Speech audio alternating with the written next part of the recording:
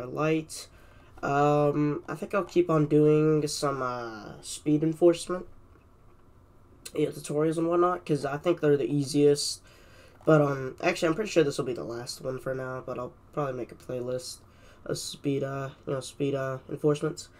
So this one is gonna be about Lidar Gun 1.1. Which, as you can see, it's a laser gun for speed enforcement, and it's by Opus 49 and Ben H. So, shout out to them. It's a very cool plugin. If we look at the screenshots here, you can pull it out, and you can just, see how far away they are from you, how many feet, how fast they're going, and depending on how hard what the speed limit is, And here, as you can see, they're going over 24, so it would mark them red. And then you can just chase them. So you can take a look at this video if you want to. I don't really want to. So once you're here, just click download. I'll leave this in the description. So once you're here, click download, agree and download. Click main files. Don't download the older one. So yeah, it'll take a little bit. Sorry guys, still a bit sick, but. Alright, so once it's downloaded, shouldn't take that long. Should be in your downloads. Go to your downloads, and then right click on it, open with WinRAR, or if it's already like a WinRAR logo over here, if it's already this logo over here, you can just double click on it and it'll open. So once you're here, you'll see a Lidar Gun file in here, or Lidar, however you want to say it, it doesn't matter, but Lidar Gun file in here. Sorry if my voice sounds a bit messed up. It's like I don't know. I guess I'm hitting puberty or something. I don't know. But once you're here in Lidar Gun, just double click on it, and you're gonna see. So you're gonna see two files: Grand Theft Auto 5, and then Vintage Pistol Textures. And here you can read it. You can just click the Read Me, which this is a Opera GX thing. So, alright. So there's a tutorial on here and whatnot. Window key.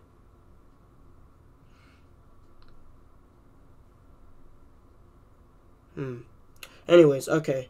So, display, credits and whatnot.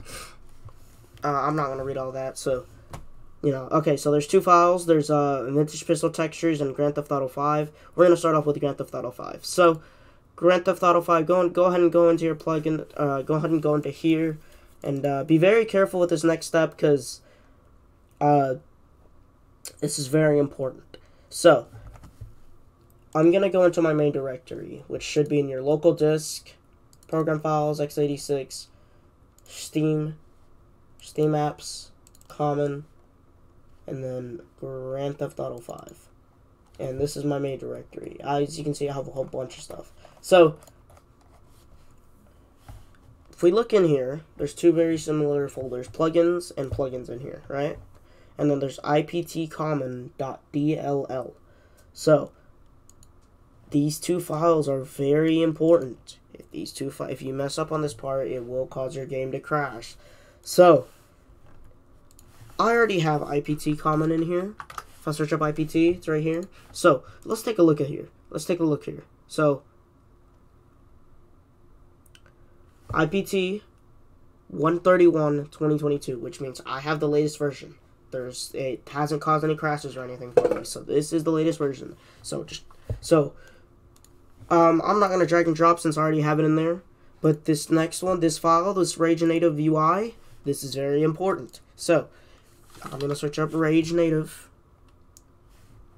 and you're gonna see I have two files. So I have one from May 28th, 2022. I don't think there's been an update for it because I haven't had any crashes. And then if you look at the one over here, December 19th, 2021. It's a whole year behind. Well, like 6 or 5 months behind. Somewhere around there. Actually, like 6 months behind. If you drag and drop the one provided in the RAR file, your game will crash. You will encounter some issues. So do not drag and drop this one. Go to Rage Native UI. Go to the Rage Native UI download and just download it and drag and drop. Okay? So the only thing you need from this folder is the plugins folder. Drag and drop it into there. And if we go into plugins, LSPDFR, look at that, Lidar Gun. And in here, configuration settings. Right click on it and edit. OM period. This is, well, I don't know what that is, but so obviously there's controls. Use numpad or number 7 on the numpad on the right. You can change this to whatever you want to open it. So, and then yeah, so you're gonna need the vintage pistol for this. So yeah, and then the vintage pistol textures. So in order to install this, let's look at the README real quick. Yeah. So all right, you're gonna need OpenIV for this next part. Let me close this out.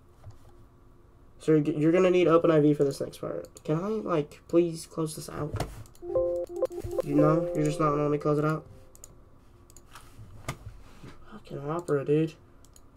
40 tabs, holy shit. Anyways, you're gonna need OpenIV for this next part. So go ahead and open up your OpenIV. Yeah, click Windows and whatnot. Go into Grand Theft Auto 5. Take a little bit right here. Alright, once you're in here, go into mods, update x64, DLC packs, and find patch day 8NG. Once you're in patch day 8NG, DLC.rpf, x64, models, CDI images, and weapons.rpf. Alright, and obviously as you can see here, there's a bunch of files. There's a bunch of weapons here. Like, as you can see, I've replaced my carbine rifle, right? This is where all my weapon mods are at. So, once you're here, if we look at the README, it'll say the exact same instructions. Yep, patch day 8NG. It's correct. Now just grab these and drag and drop them. And if we look for the vintage pistol, there it is. If we click on the YDR, there you go. That's the Lidar Gun. There you go.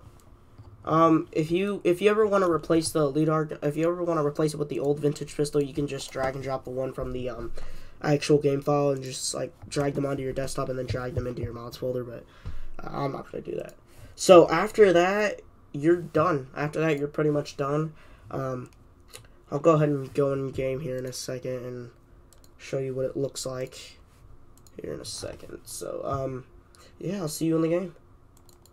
And just place it. I'm gonna place it all the way over here, and then right click, and then there you go. See how easy that is?